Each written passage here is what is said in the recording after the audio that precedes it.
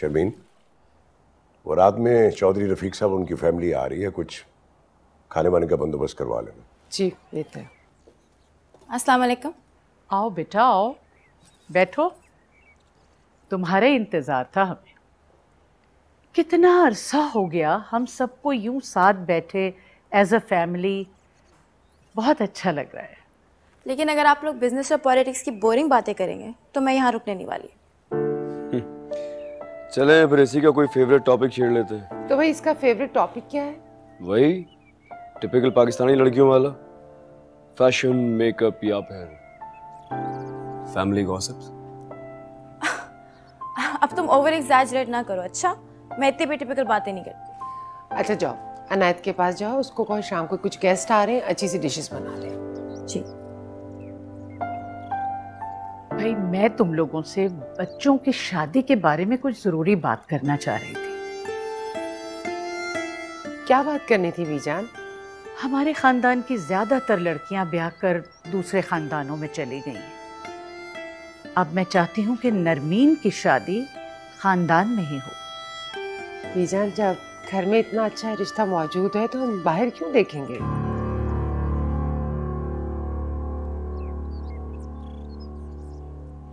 एक मिनट, अगर आप लोगों ने मुझे गांव इसलिए बुलवाया है कि मुझ पे शादी का दबाव डाल सकेंगे, तो ऐसा कुछ नहीं होने वाला है।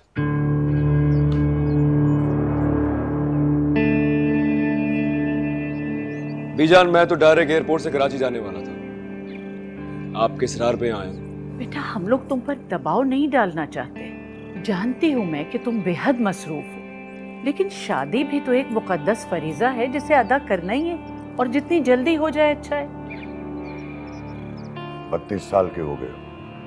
तुम्हारी उम्र में मैं बेटी का बाप बन चुका था। चाचा जान, विद ऑल ड्यू रिस्पेक्ट, आप खुद से मुझको कंपेयर ना किया करें। आपने जिंदगी में सियासत के अलावा और किया ही क्या है? मुझे देखिए, बचपन से अब्बू की डेथ के बाद पूरा बिजनेस संभाला, और देखिए मैंने इस बिजनेस को कहां से कहां पहुंचा दिया। आप लोग जो इस घर में ऐशो इशरत की जिंदगी गुजार रहे हैं ना, वो मेरी दिन रात की मेहनत का फल है। एक मिनट, खानदानी बिजनेस संभाल कर हम पर कोई एहसान नहीं कर रहे हो तुम। शादी की एक उम्र होती है, खुशियों का एक वक्त होता है, उन्हें वक्त पर ही हासिल करना चाहिए। बस तो यूं समझ लीजिए कि वो वक्त अभी आया नहीं। मैं ज्यादा इस बहस में पढ़ना नहीं चाहता। आप सिर्फ ये समझ लीजिए कि मेरा फोकस इस वक्त सिर्फ मेरा बिजनेस है। मैं अपने बिजनेस की कामयाबियों को 7वें आसमान पे ले जाना चाहता हूं, इसलिए मैं भी शादी नहीं करूंगा।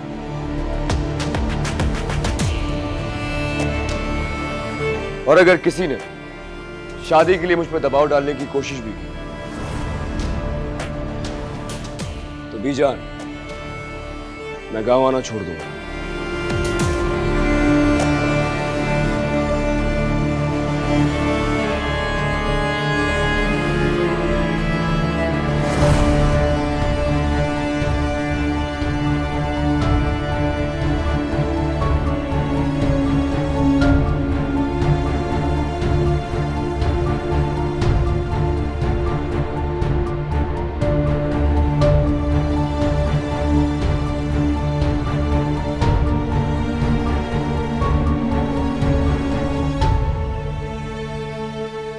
डेलीगेशन सुबह कितने बजे पहुंच रहा है? हाँ, मैं पहुंच जाऊंगा। अरे मैं कह रहा हूं ना, पहुंच जाऊंगा। कहाँ जा रहे हो इस वक्त? अरे इस वक्त नहीं जा रहा, आइए। कल सुबह की फ्लाइट है कराची की, कल सुबह जाऊंगा 7 बजे। अच्छा, नाराज होकर जा रहे हो? अरे नहीं बीजान, कैसी बातें कर रही हैं यार। कराची में एक जरूरी मीटिंग अटेंड करनी है, 2-4 रोज में वापस आ जाऊंगा। लेकिन अब सोचता हूँ कि परमानेंटली कराची शिफ्ट हो जाऊं। बहुत थक गया हूँ बीजान, यहाँ से वहाँ ट्रैवल करते करते। मैं, आप रहेंगी मेरे साथ वहाँ पे? बेटा, यहाँ पर भी तो मेरी औलाद है, उन्हें भी तो खुश रख रहा है ना, इसीलिए तुमसे कहती हूँ घर बसा लो।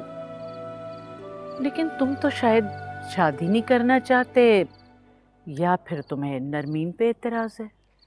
बीजान, मैं रिलेटिव्स में शादी करने पर बिलीव नहीं करता।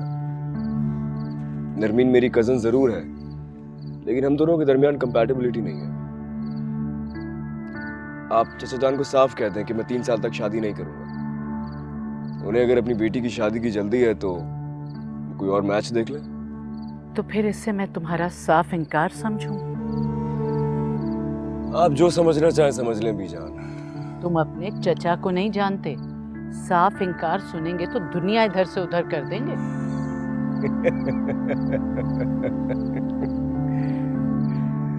बीजान, चचा जान शायद मुझे ठीक से जानते नहीं है अभी।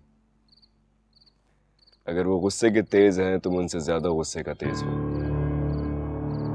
ये गुस्सा और जिद मुझे विरासत में मिली है। साफ सी बात है बीजान, मैं शादी अभी नहीं करना चाहता। मेरी जिंदगी शादी के बगैर बहुत खूबसूरत, बहुत पुरसुकून है। आप प्लीज मुझ पर दबाव न डालें शादी के लिए। तुम आखिर शादी से चिढ़ते क्यों? क्योंकि शादी जैसा नाकाम और झूठा रिश्ता मैंने कभी नहीं देखा है। चलिए आप ही बता दीजिए, हमारे खानदान में कोई एक शादी जो कामयाब रही हो।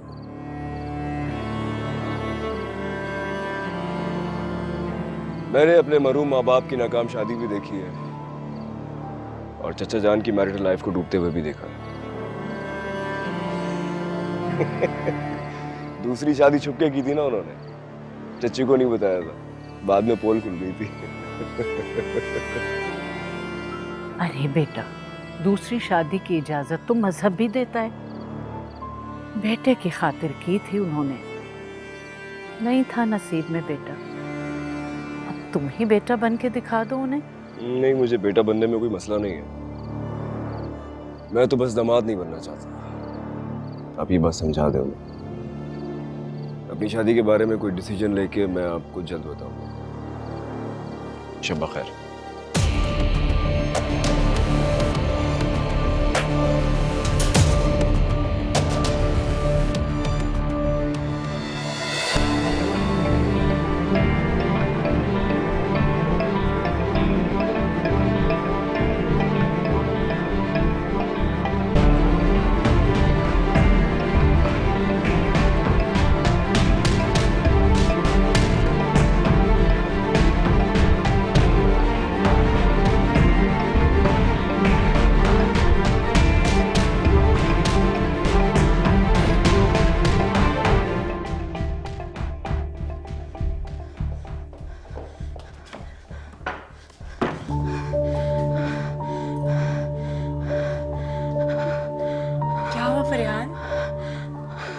क्या हुआ? किसी ने कुछ कहा है? बॉस ने डांटा है? पानी। अच्छा तुम बैठो, मैं पानी लेके आती हूँ।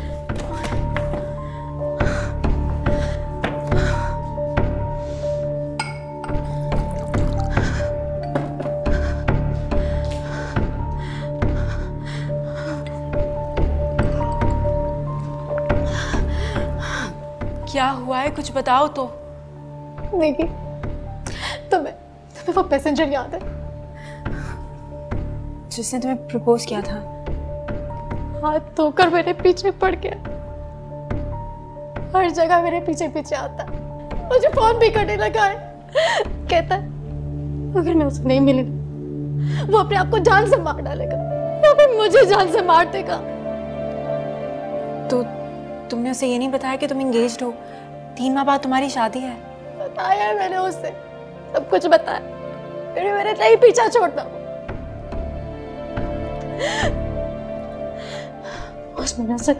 बस मैं रख रख के सुनाती तो उसने जाके मैनेजर से मेरी शिकायत कर दी।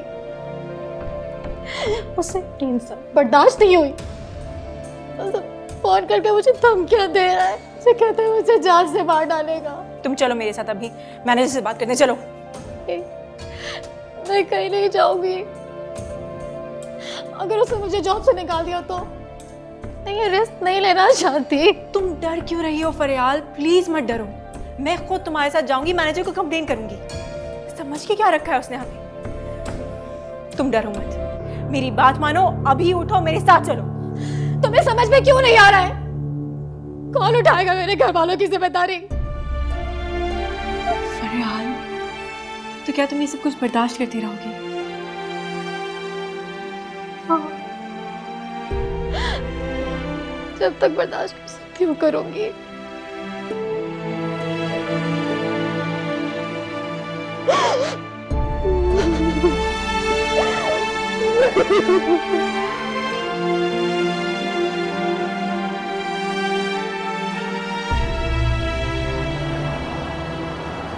सर वो मुख्तार ग्रुप एंड कंपनीज का हमारा 30 मिलियन का बजट अप्रूव हो गया। बाकी 2 कोटेशंस और गई हुई, 1-2 दिन में उनका पता चल जाएगा। उनको भी कंफर्म ना करना। मैं सोच रहा हूँ कि मुख्तार कंपनीज के साथ आगे बिजनेस ना किया जाए, हमारा क्रेडिट बहुत चढ़ गया उन पर। राइट। इफ्तिखार साहब का क्या हुआ? सर मैं मुस्तकिल कोशिश कर रहा हूँ लेकिन वो कोई जवाब नहीं दे रहे। पता नहीं तुम क्या कोशिश कर रहे हो यार, इतना टाइम हो गया है, रोजाना ही कोशिश कर रहे हो। आइए। सर वो मौसम की खराबी की वजह से आपकी फ्लाइट कैंसिल हो गई है। सर आप टेंशन ना लें, मैं कोशिश कर रहा अरे क्यों टेंशन? तुम्हें पता है जाना बहुत जरूरी है, यहाँ सब लोग इंतजार कर रहे होंगे, जाके देखो जल्दी। हूँ। Right sir. कोई फ्लाइट तो अवेलेबल होगी, रोजाना कोई ना कोई फ्लाइट तो होती ही है ना। अच्छा तुम कोशिश तो करो। ठीक है मैं वेट कर रहा हूँ। ये ले सर बात की है। तुम उनसे बात करके मुझे बताओ ना, और कितना टाइम लगेगा? मैं अच्छा ठीक है, बताओ क्या हुआ? सर कोई भी फ्लाइट नहीं जा रही है और चार्टर्ड प्लेन में भी 2 से 3 घंटे लगेंगे। गॉड। ठीक है, जाके गाड़ी निकलवाओ, हम बाय रोड जाएंगे, हमारा जाना बहुत जरूरी है और मैं और तुम जाएंगे बस। By road sir? हाँ गाड़ी, क्या हुआ? जल्दी जाओ।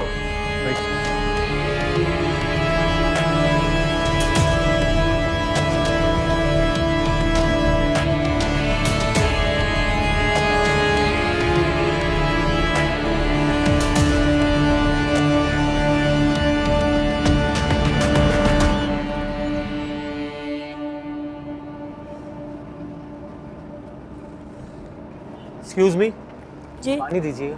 एक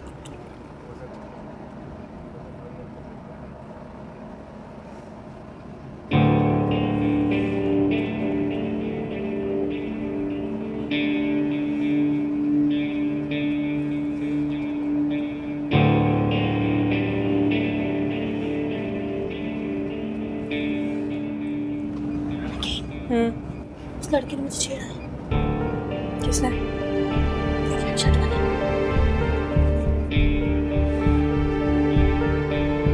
चोर है।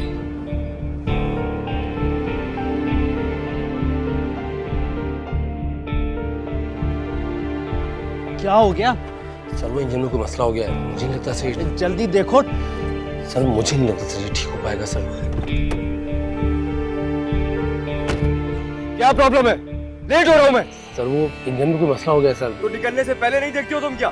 सर अगर आप कहें तो घर से गाड़ी मंगवा लेता हूँ। 1 घंटे का फासला रह गया, घर से गाड़ी मंगाओगे 3 घंटे में पहुंचेगी यहाँ पे। पहले से होश होना चाहिए तुम्हें।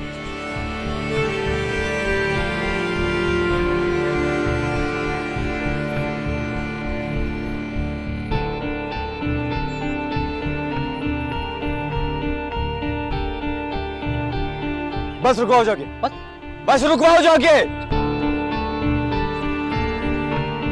ये कौन लोग हैं? ये गाड़ी क्यों रोक रहे हैं? ये डाकू तो नहीं है कहीं? नहीं भाई, मुझे तो शक्ल से शरीफ लोग लग रहे हैं। रुको मैं गाड़ी रुकवा के पूछता हूँ। उस्ताद जरा गाड़ी रोकना।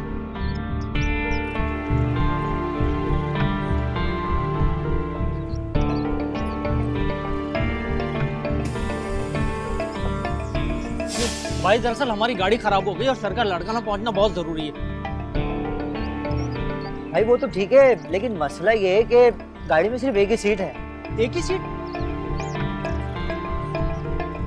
अच्छा ठीक है, तुम जाओ गाड़ी ठीक करो और लड़काना पहुंचो, मैं बस में जा रहा हूँ। सर आप अगर मगर क्या, मेरा जाना बहुत जरूरी है, जो कह रहा हूँ वो करो, जाओ चलिए।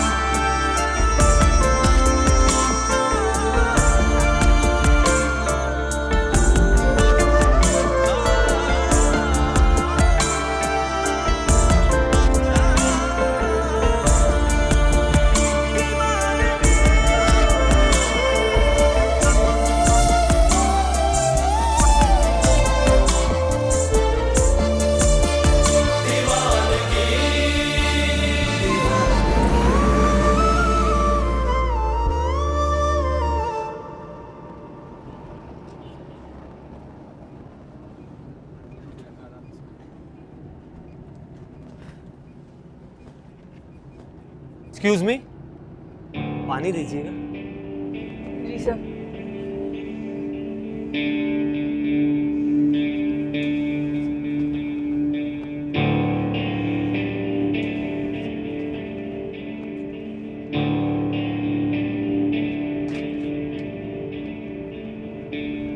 Girish,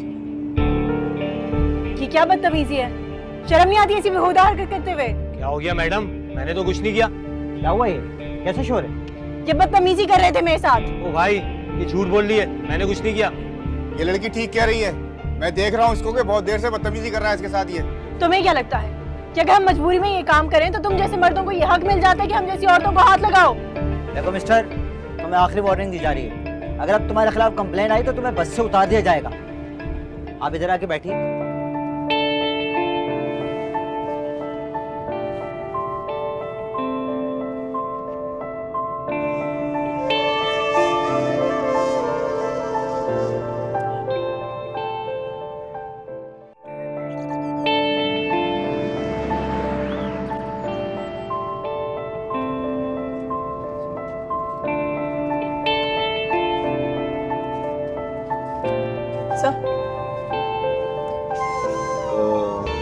thank you.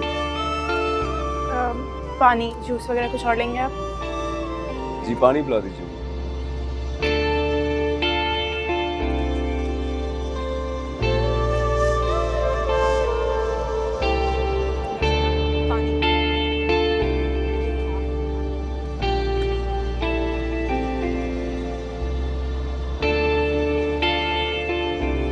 लीजिएगा सर।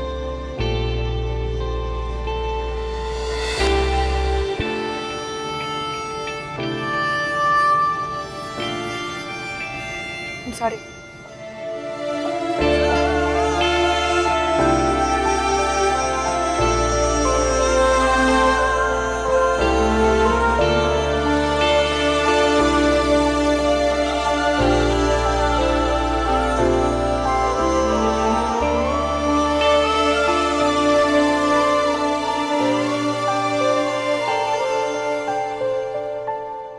वेकेशंस पे कब जा रही हो नरमीन? अभी तो नहीं, लेकिन विंटर्स में जाने का इरादा है। तुम दोनों यहाँ पार्टी एंजॉय करने के लिए आए हो या मोबाइल यूज करने के लिए? अलीजे की शादी की पिक्चर्स देख रही हूँ यार। अलीजे की शादी हो गई? अलीजे की शादी? हाँ, उसकी शादी हो गई है। अच्छा, दिखाओ। ओह माय गॉड, ये अलीजे का हस्बैंड है? खुद तो इतनी प्यारी और हस्बैंड बिल्कुल भी गुड लुकिंग नहीं है। नहीं यार, इतना भी बुरा नहीं है, मगर अलीजे ज्यादा प्यारी लग रही है। अब सबकी किस्मत तुम्हारी तरह तो नहीं हो सकती ना Narmeen. What do you mean? मैं बताती हूँ।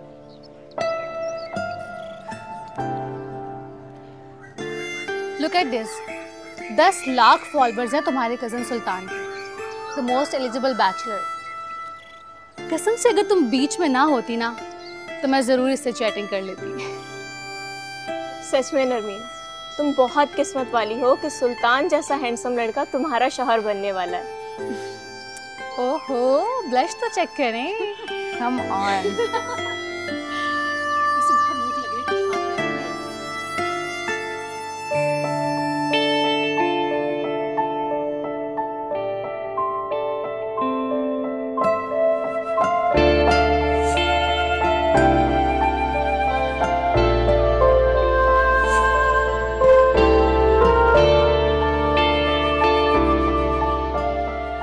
क्या लगता है कि अगर हम लोग मजबूरी में ये काम करें तो तुम जैसे मर्दों को हक मिल गया हमें हाथ लगाने का?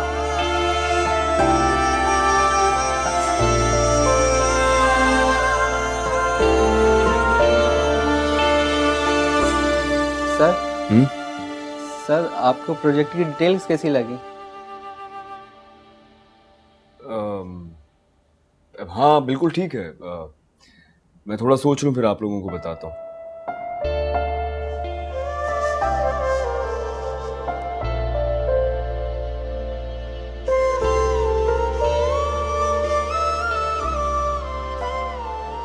कहाँ जा रहे हो? कराची। अभी तो आए हो? हाँ, काम के सिलसिले में ही आया था और काम के सिलसिले में ही वापस जाना पड़ रहा है। सुल्तान, तुमने तो काम को अपना लाइफ पार्टनर ही बना लिया। मुझे लगा कि इस बार आओगे तो मुझे टाइम दोगे, साथ घूमेंगे फिरेंगे, टाइम स्पेंड करेंगे।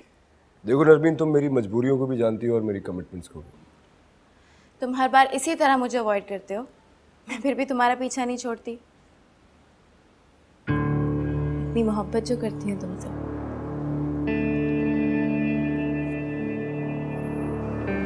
सुल्तान मत जाओ, सुल्तान रुक जाओ मेरी खातिर प्लीज। नरमीन, मैं यहाँ रुक कर क्या करूँगा? तुम मुझे एक मौका तो दो। अगर मैं तुम्हारी एक्सपेक्टेशन से पूरा ना उतरी तो तुम बेशक मुझे अपनी जिंदगी। तुम मेरी कजन हो और मैं इस हवाले से तुम्हारी बहुत रिस्पेक्ट करता हूँ। तुम बार बार मेरे सामने इंतजार करती हो, मुझे बिल्कुल अच्छा नहीं लगता। देखो, इंसान की एक सेल्फ रिस्पेक्ट होती है। मैं तुम्हें क्लियरली बता दूं। I love you, सुल्तान, रुक जाओ ना प्लीज। तुम्हारी यही इंटेंशंस हैं जिनकी वजह से मैं तुम्हें अवॉइड करता हूँ। देखो नरमीन, मैं नहीं जानता कि मैं तुमसे कभी शादी करूंगा या नहीं, क्योंकि ये डिसीजन मैंने अभी तक लिया नहीं। इसीलिए मैं तुम्हें कोई होप नहीं दिलाना चाहता। मैं नहीं चाहता कि तुम आगे चल के हर्ट हो। Please try to understand. मेरा जाना जरूरी भी है।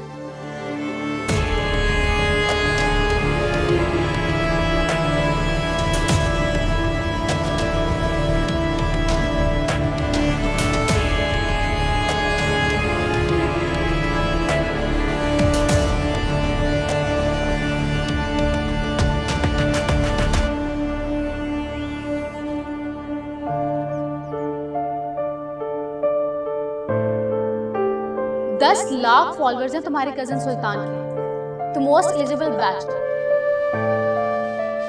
कसम से अगर तुम बीच में ना होती ना तो मैं जरूर इससे चैटिंग कर लेती। सच में नरमीन, तुम बहुत किस्मत वाली हो कि सुल्तान जैसा हैंडसम लड़का तुम्हारा शौहर बनने वाला है। नरमीन, तुम मेरी कजन हो और मैं इस हवाले से तुम्हारी बहुत रिस्पेक्ट करता हूँ। तुम बार बार मेरे सामने इंतजार करती हो, मुझे बिल्कुल अच्छा नहीं लगता।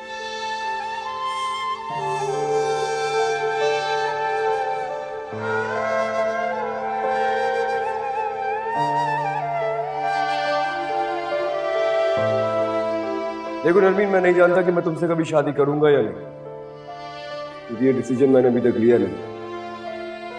इसीलिए मैं तुम्हें कोई होप नहीं दिलाना चाहता। मैं नहीं चाहता कि तुम आगे चल के हर्ट हो।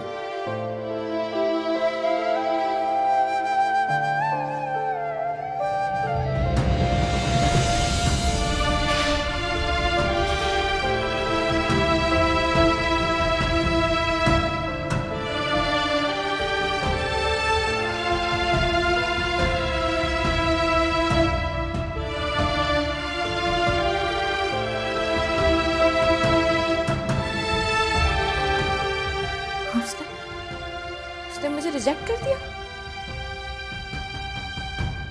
क्या हुआ बेटा? मामा, उसने मुझे रिजेक्ट कर दिया। किसने रिजेक्ट कर दिया? सुल्तान ने।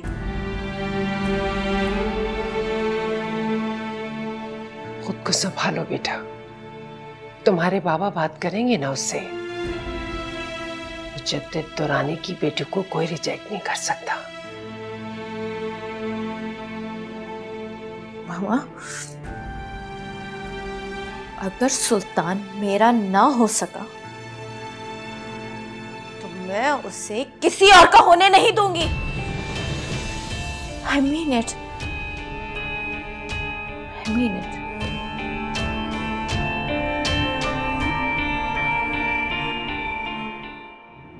सर, आपने फ्लाइट बुक करवा लिया है या बाय रोड चले? हाँ, मुझे तुम बस स्टेशन छोड़ दो। सर, आप और बस? सर, और ये बात अपने तक ही रखना, किसी के सामने जिक्र करने की जरूरत नहीं है। सर, मौसम साफ है और फ्लाइट में सीट भी है। सर, बस में आपको सिक्योरिटी प्रॉब्लम नहीं हो जाएगी? और सर, बड़े साहब को पता लग गया तो बहुत सख्त नाराज होंगे सर वो। इसीलिए तो कह रहा हूँ कि उनके सामने जिक्र करने की जरूरत नहीं है। बस वाले मुझे सिक्योरिटी फराहम कर रहे हैं। तुम चलो, मुझे बस स्टेशन छोड़ दो, बातें कम किया करो। जी सर।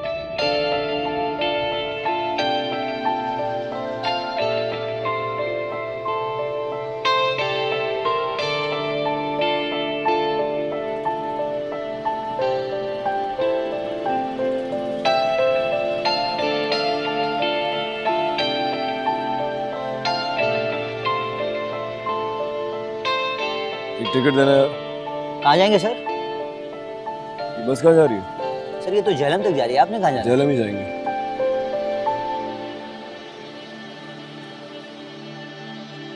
सर 1000 रुपये चाहिए नहीं आपके पास? अरे रख लो यार।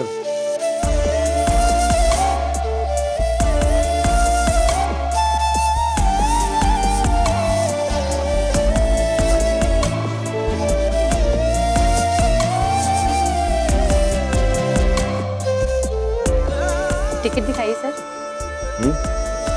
ये ड्यूटी पर आप हैं क्या आज? Yes sir.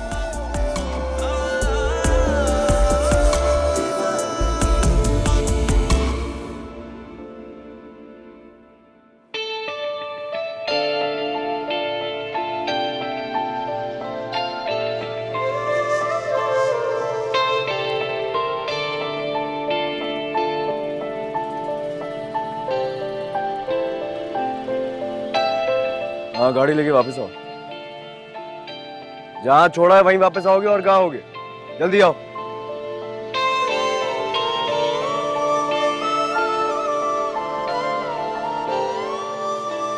तुम उसकी एकतरफा मोहब्बत में इतनी अंधी हो गई हो कि तुम्हें कुछ भी दिखाई नहीं देता।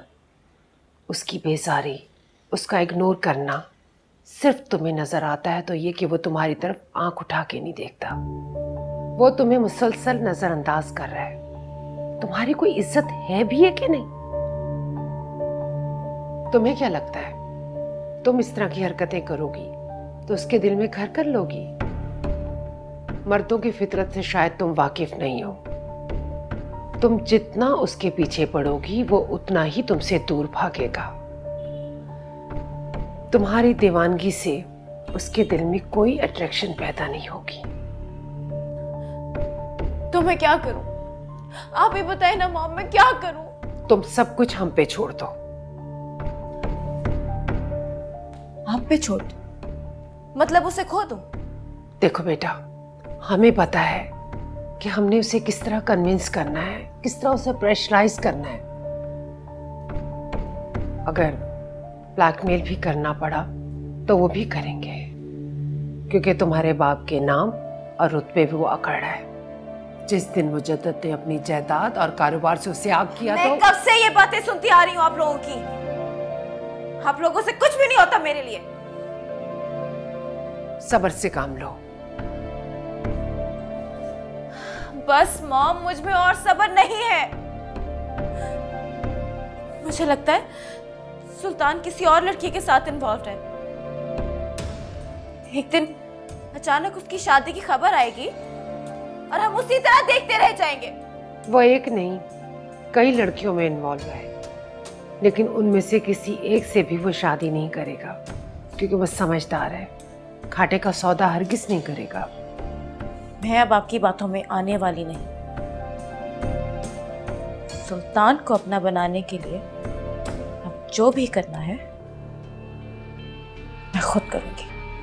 खबरदार, जो तुमने कोई भी ऐसी वैसी हरकत की, ना तुम मुझसे फोन करोगी और ना ही उसके सामने तुम पिछोगी। तुम्हारा बाप कोई मामूली आदमी नहीं है। तुम्हारा रिश्ता लेने के लिए लोग हमारे पैरों में गिरते हैं और तुम सुल्तान के आगे गिर रही हो। तुम देखना, एक दिन सुल्तान खुद आएगा तुम्हारा हाथ मांगने के लिए। बस थोड़ा सा इंतजार कर लो।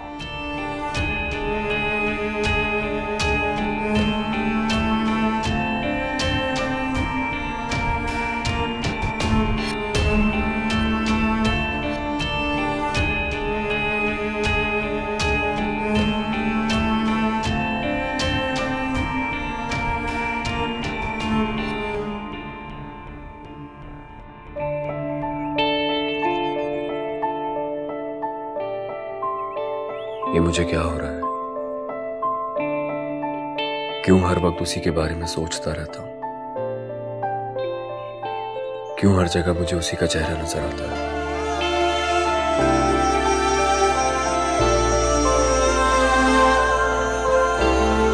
क्या मैं उसे चाहने लगा हूं?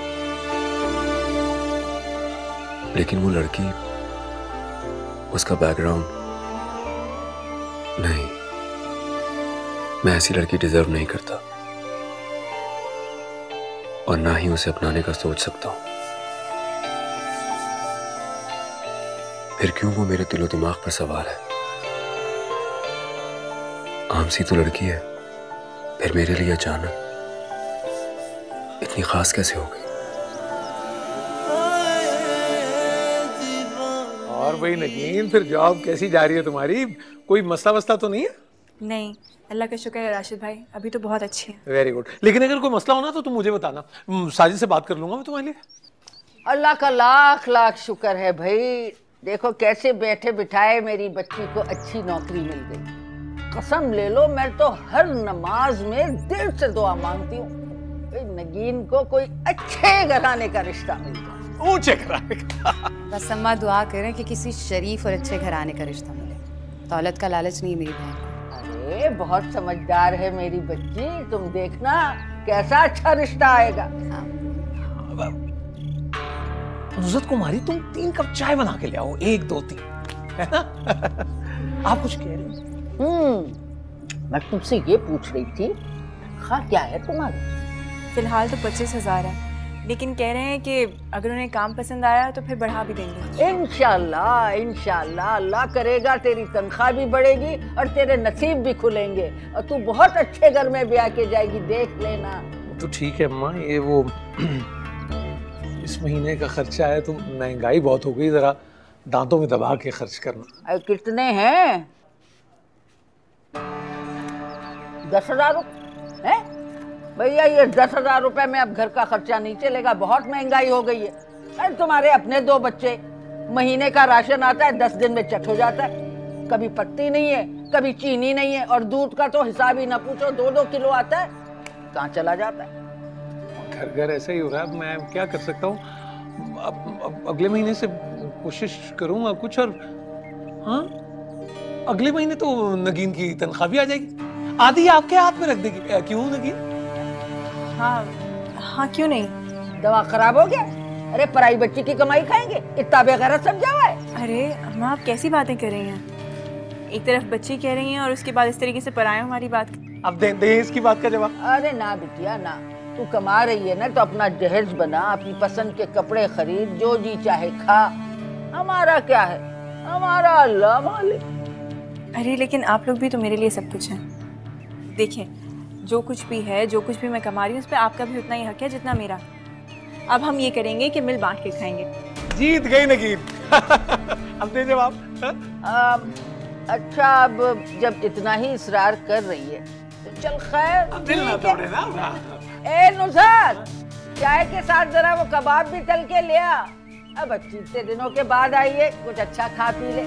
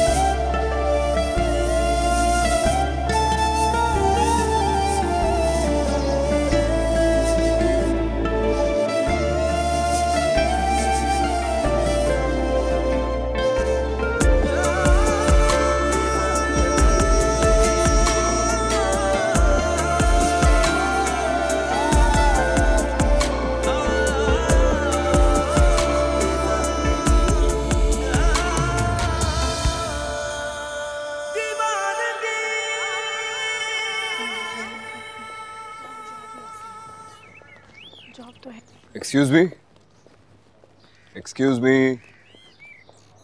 जी कहिए। मैं आपसे बात करना चाह रहा था। क्यों? कुछ खास नहीं, बस वैसे ही आपका नाम वगैरह पूछना चाह रहा था, कहाँ रहती हैं ये जानना चाह रहा था। क्यों? वो मैंने एक कंपनी स्टैब्लिश की है, उसमें।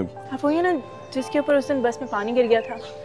जी। इत्तेफाक से आप उसके बाद हर दूसरे दिन बस में ट्रैवल कर रहे हैं। वजह जान सकती हूँ? शक्ल से तो शरीफ लगते हैं लेकिन आप। नहीं, गलत समझ रही हैं आप। शक्ल से गुंडा लगता हूँ लेकिन हूँ शरीफ आदमी। देखिए, मेरी कोई गलत इंटेंशन नहीं है। मैं वैसे ही आपका पीछा नहीं कर रहा हूँ आपको तंग करने के लिए। मैं बस आपसे मिलना चाह रहा था, आपका नाम जानना चाह रहा था। जी? अच्छा, मैं समझाता हूँ आपको। देखिए, यहाँ इस तरह बात, मेरा मतलब है किसी रेस्टोरेंट में बैठ जाते हैं या किसी कॉफ़ी कैफ़े वगैरह में बैठ के बात कर लेते हैं। देखिए, मुझे लगता है कि ये जॉब आपके स्टैंडर्ड की नहीं है। आप अपना टाइम ज़ाया कर रही हैं ये जॉब करके। मैंने रिसेंटली एक कंपनी इस्टेब्लिश की है, उसमें एक सेक्रेटरी की नीड है मुझे। आप उस मैयार पर पूरा उतरती हैं। मैं चाहता हूँ कि आप मुझे ज्वाइन कर लें।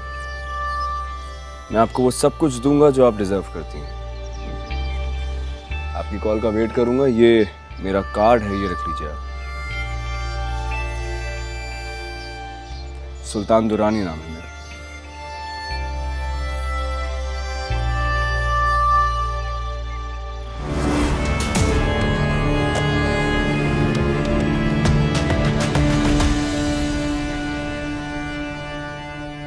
ओ बेवफा